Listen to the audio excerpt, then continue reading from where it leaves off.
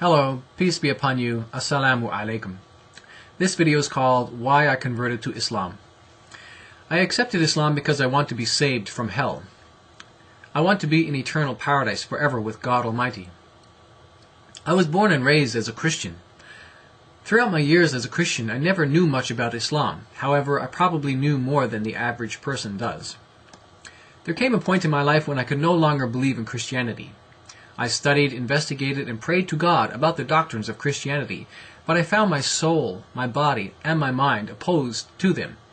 In a nutshell, I left Christianity for theological reasons, as you will see in my upcoming video called Why I Left Christianity.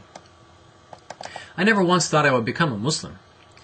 I was still too deeply influenced by my Judeo-Christian background, and I considered Islam to be a foreign and violent religion. I still worshiped God and called Him Father, but the doctrines of Christianity made it impossible for me to still consider myself as a Christian. However, my heart remained strongly attached and connected with Jesus Christ. I needed direction and spiritual guidance, so I prayed to God for that. I was attracted to Judaism, but when I realized it did not believe in Jesus, I immediately turned away from it. So now I was a believer in God without a religion, but I wanted to follow a religion that was from God. I logically said to myself, I know there is only one true God, so there must also be one true religion. However, I would not accept any faith that rejects Jesus Christ.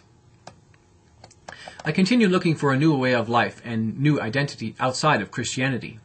I searched the world's religions to see which religions made it an obligation to believe in Jesus Christ.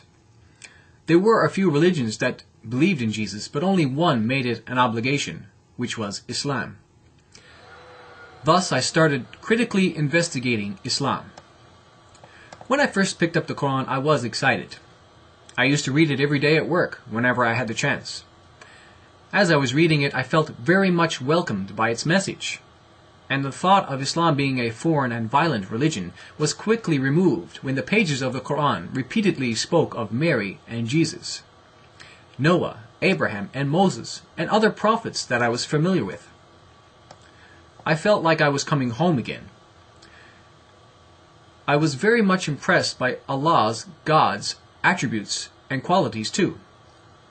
No longer did I think of Him as the terrible Islamic God. Allah was speaking to me about love, charity, peace, forgiveness, and many other noble concepts.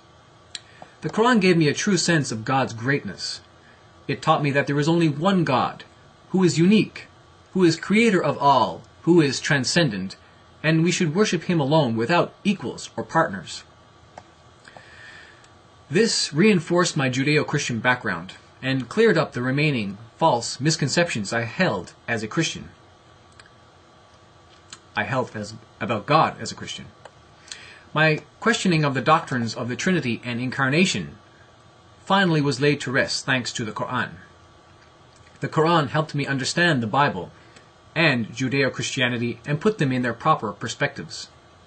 I saw Islam as the fulfillment and completion of Judaism and Christianity.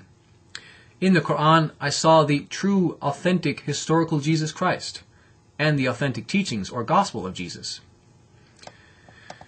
I was also pleased to know that Allah was actually the same God that I had been worshiping my whole life, the Father. Now at this point I was still not ready to embrace Islam. There were more unanswered questions. One big question was, is the Quran the 100% pure word of God? I had already concluded that the Bible was a mixture of words of God and man. So I was skeptical about the Quran.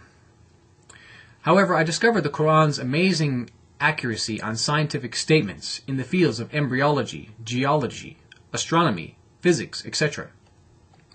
This led me to logically and rationally conclude that the Quran must be God's word, because Muhammad was illiterate.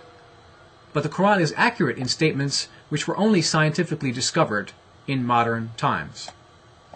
I was also thrilled to know the Quran today is the same as that revealed by God to Muhammad, but the original Bible simply doesn't exist. My next area of study was about the person of Prophet Muhammad. As a Christian, I thought of him as a man who spread his faith with the sword. But when I read his biography, I realized how much I had been programmed by Western prejudice. In the biography, I saw many examples of the righteousness, charity, and mercy of this great man of God.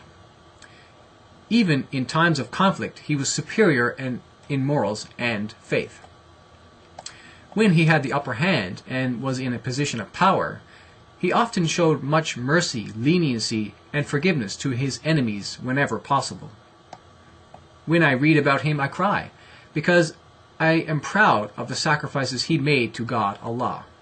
I started to love Allah and his Prophet Muhammad. Now I seriously started considering Islam as my way of life. I was a believer without a religion. I had no guide to live by.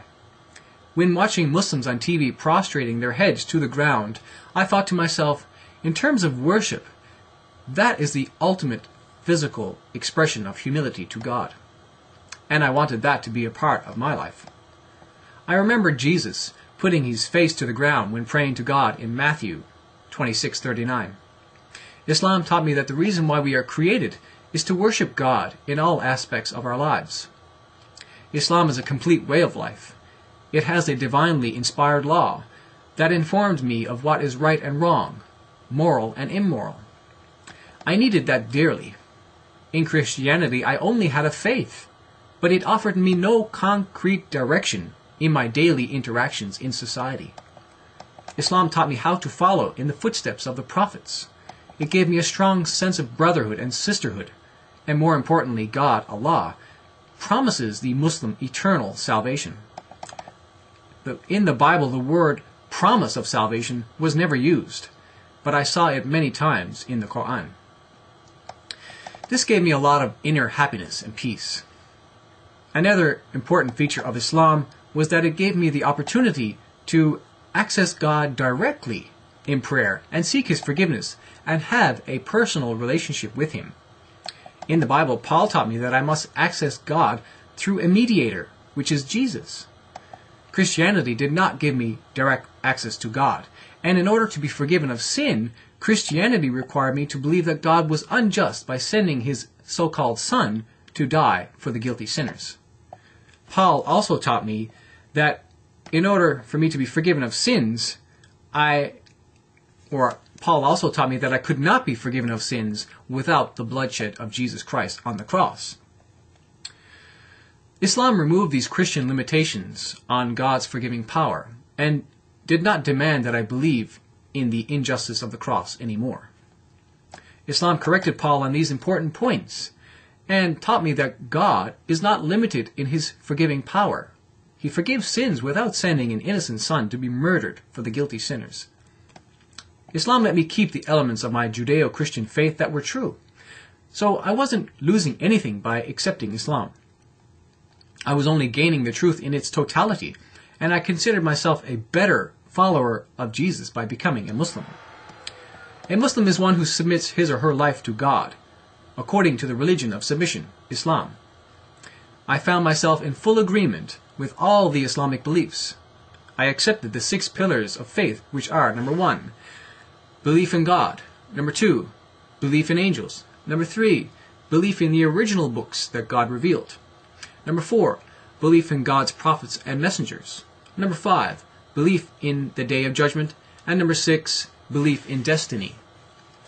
In February 2000, for the first time I submitted my life to Allah, and I have been guided, happy, and very blessed ever since.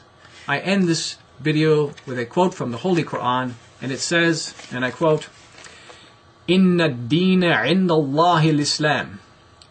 Surely, the true religion in the sight of God is Islam. Praise and glory be to Allah, Almighty God, forever and ever. Ameen. Peace be upon you. Assalamu alaikum.